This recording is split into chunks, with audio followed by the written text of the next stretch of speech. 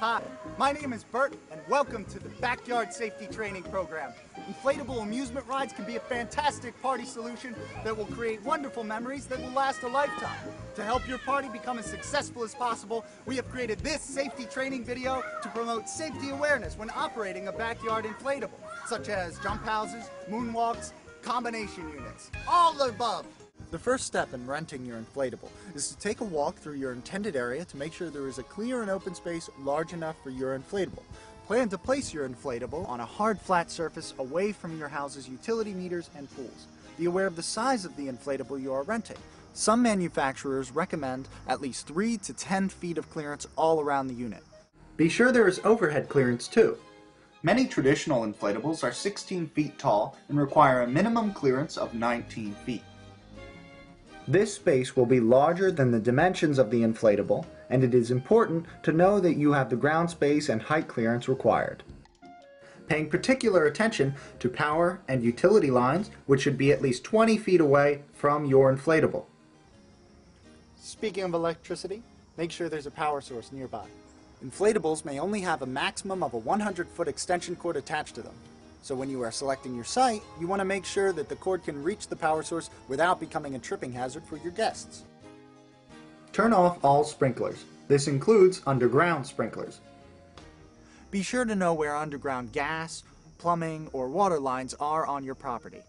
If there are sprinklers or underground pipes where you'd like to place your inflatable, make sure to let your rental company know so that they can use weights to anchor down your inflatable rather than stakes. The area you select must be clear of all sticks, twigs, branches, toys, and animal-related items. Pet droppings will damage the inflatable, so make sure you remove them from your intended area before you set up your inflatable. Make sure there's plenty of room for the children to safely enter and exit the inflatable. Also make sure that there's no tripping hazards, trees, sharp objects around the inflatable so that the children can exit safely.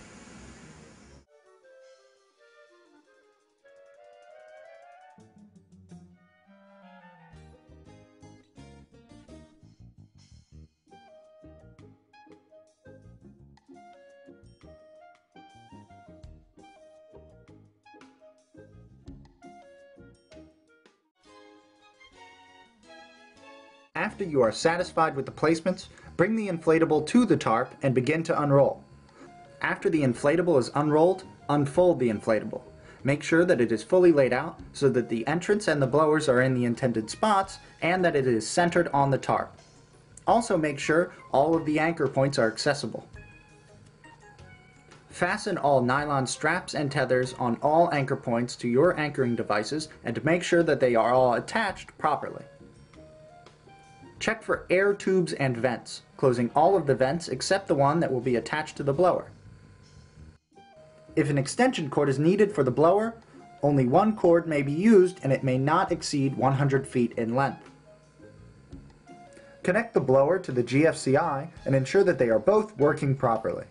The unit inflates with a flip of the switch on the blower. Observe the inflation process so that you can turn off the blower if needed. Once the unit is fully inflated, take a moment to walk around the inflatable to double check all of the air vents are closed and anchor points are fastened properly. Do a careful walk around and inspect the setup. The anchoring straps attached to the inflatable should be tight, but still allow for room for the inflatable to move. Otherwise, these anchor points can tear as the inflatable naturally shifts when the children jump.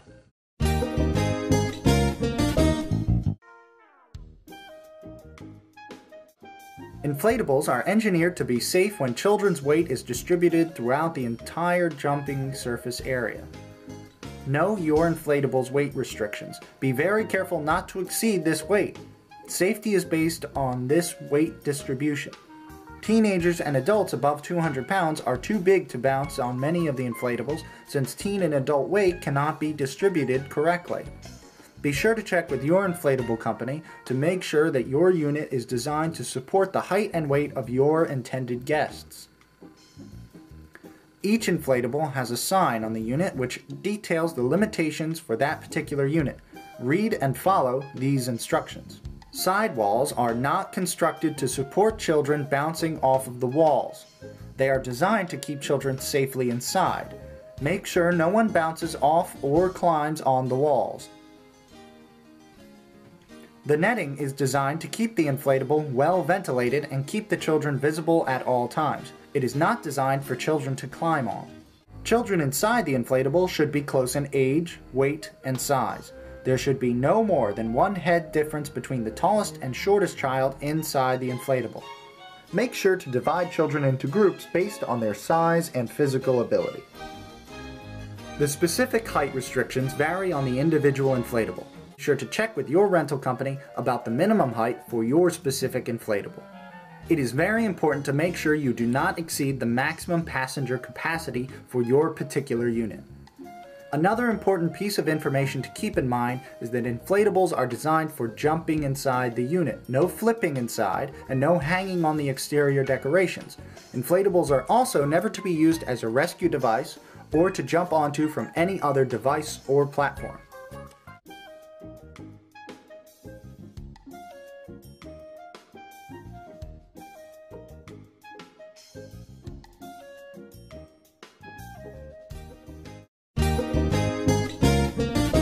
The first and most important rule in inflatable safety is supervision. Adult supervision must be kept at all times. Hi, I'm Beth, and I have my master's in elementary and special education. As a certified teacher, I think it's very important to make sure you establish the rules and make sure the children are clear on the rules before going into the jump house. They're located on the front of the jump house. One of the main things that you need to do is make sure the children are separated by height. You can't have children in that are more than 1 head heights difference. Because if you have a bigger kid jumping with a smaller kid, then you're going to have knees going into faces, and that's not good. Or you don't want a big kid falling on a little kid, that would hurt as well. So that's one of the main things to do. Also need to make sure that there are no flips, and when you go down the slide that it's feet first. Before the children use the inflatable for the first time, gather them all around and explain the safety rules, especially the part about sitting down when you tell them and to safely exit the inflatable. Explain to them that in the event of an emergency, everyone will get out safely, even though it may be scary. First, no drinks or food in the inflatable, so can you please put them outside? And if you have any kind of glasses on, you need to take your glasses off as well. And if you happen to have sharp objects on you, that's not safe in the inflatable, so please put those away as well. When you're coming inside the jump house, make sure you have your shoes off, you leave your socks on. It's not like a trampoline, so it's not easy to flip, and if you do flip, you might bump into someone, so it's not safe. We don't want to be doing that. Also, no wrestling, no diving, anything like that. You need to make sure your friends have room to jump, so make sure you give them some space. When you're climbing up the step, climb up one at a time. Go inside the entrance, and you can jump. Make sure when you're jumping that you avoid the entrance inside. Okay? You want to jump in the center of the jump house. If you jump to the entrance, you might fall out when you're jumping past there. Okay, so stay in the center. Over here, when you're coming down the slide, feet first down the slide, not head first. And also, you come down the slide, you don't ever crawl back up the slide. Sit down and then slide through. You don't want to come out head first. We always want to come out feet first. The netted windows can be a problem if children are permitted to hold the netting while jumping. Be sure children are not holding the netting or leaning on the side walls. It is possible for children's fingers and teeth to get caught in the netting, and this may cause injury. Safety exits for traditional bounce houses are usually either a completely removable roof by Velcro or clips located in the corners, or the safety exit can be a patch on the roof that can be detached. In slides, obstacles, and combination units, there may be large portions of the inflatable that are uncovered and can serve as an emergency exit. However, they may also have removable patches as well, if there are large covered sections. Some inflatables may require additional supervisors. Again, the nets are not designed for children to play against, and you should be careful of children holding hands while jumping, since if their jumps become less synchronized, they may pull one on top of the other and collide. Make sure that all the children are engaged in similar activities. If some are jumping, everyone should be jumping. If they all decide to sit down, they all need to be sitting or crawling around. You don't want to have some children sitting while others may accidentally jump on top of them. When using the slides, make sure that the children climb up the ladders one at a time and slide down the slide, feet first and one at a time. Just remember to keep all silly string and similar products away from the inflatable. Silly string and those types of toys will cause damage to the fabric, so they are prohibited around the inflatable.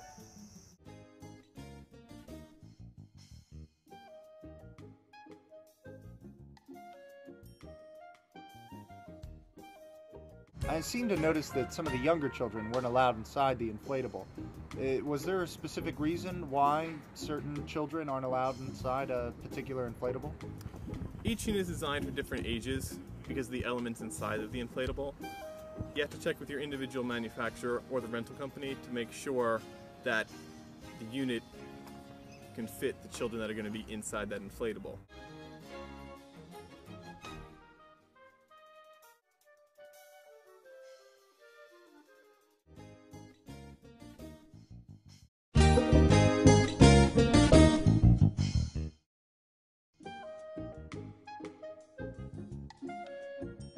So in terms of parents, I got a lot of kids that are coming to the party, and I want to make sure that they get to go and see their kids playing inside. Is that okay if they get up there, you know, right up next to the inflatable? You want to make sure the parents have a nice safe distance away from the inflatable, because the kids inside, they don't want to grab, you're not allowed to have the kids grab the nets. And as the parents approach from the side, or any spectators approach from the side, it usually attracts the kids to also go up on the nets and say hi to the parents. So it's best to encourage the parents to watch from a safe distance away as not to encourage the kids to get close to the nets.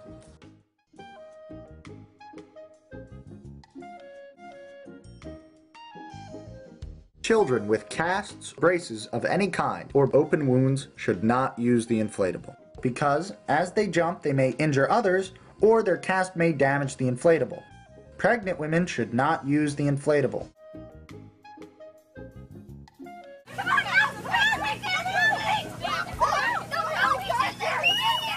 Now I noticed that one of the inflatables started to deflate, and because there was a bit of a power outage. But how do you guys handle that? Power outages happen occasionally during parties. It's nothing to panic about. The first thing you need to keep in mind is to keep the parents and the children that are inside the inflatable calm. Generally, if you can keep the kids calm, you're going to eliminate a lot of the potential accidents that happen. All of the inflatables that we carry, and I believe most of the inflatables across the country, have safety exits on the roof. The first step to do is when it deflates, have all of the children sit down and exit through the regular exit. If they can't get out through the exit, then you have them remain seated and then get them out through the roof exit through either those clips on the corners or through the exit slit, which is generally made out of Velcro. Just reassure the kids that they're safe. Jump houses generally have netted windows. Even the vinyl, it's not going to suffocate the children inside there. The first sign there is a problem will probably be the change in sound. You may have a sudden drop in sound as the blower turns off. The moonwalk operator should stand close enough to the inflatable to notice the change in sound, or a drop in pressure will be able to tell your participants to exit the inflatable. As soon as you recognize the sound has stopped or the inflatable is beginning to lose air, have all of the children sit down, and then in an orderly fashion, have the children exit quickly but orderly through the door. If the unit has deflated to the point where the entrance or exit is blocked, tell the participants to remain calm while they wait for the inflatable to deflate and escape through the emergency exit. As the inflatable deflates, the important thing is to not panic. Tell the children that they are safe and to just sit down and have them exit. You also want to keep the other parents calm so they do not cause the children to injure each other in a panicked attempt to escape. Just keep everyone calm and you should have no problems keeping them safe.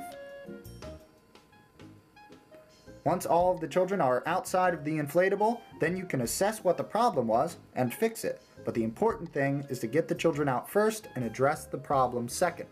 There are a number of reasons why an inflatable may deflate during your party. First, you may have overloaded the circuit, or the circuit popped. Second, someone may have tripped over the wire.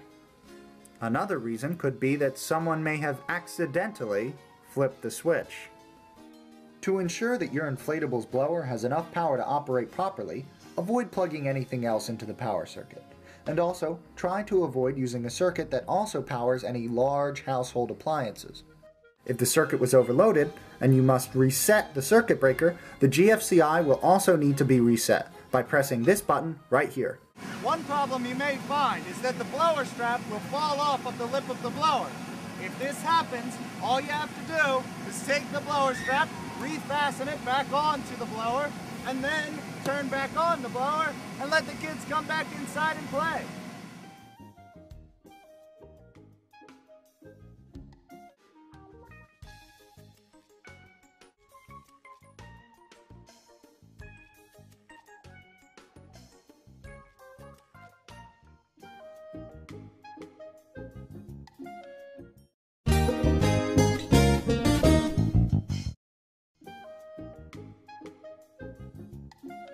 Inflatables cannot be used and must be deflated if the wind reaches 25 miles per hour or higher.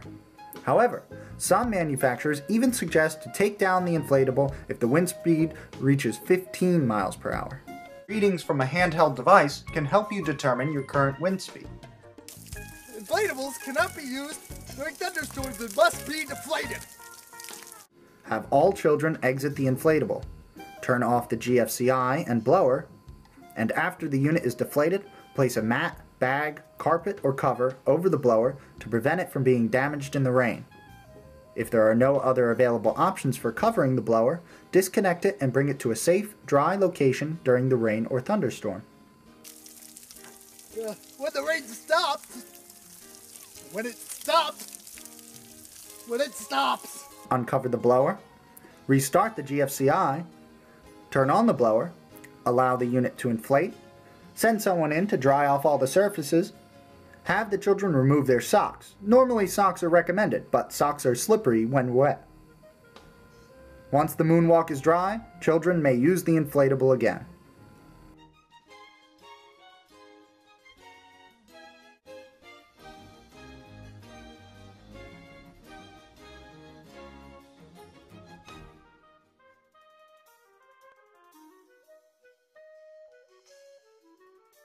Just a couple key points to remember. Remembering to clear the area before you set up the inflatable. Using flat, level surfaces to set up your inflatable. Make sure to have your shoes off and your socks on when using the inflatable. Remember, there is no jumping on the walls or on the nets. Also remember, there are no flips within the inflatable. Make sure that all the children inside the inflatable are all engaging in similar activities, such as jumping or crawling. Make sure the children that are entering the inflatable are separated into groups in which the children are similar in age, weight, and height. There is no food, toys, pets, or silly string allowed inside or around the inflatable. Anyone who is either unwilling or unable to comply with the safety instructions should not be allowed inside the inflatable. Well, that concludes our safety training video. I hope you learned a lot.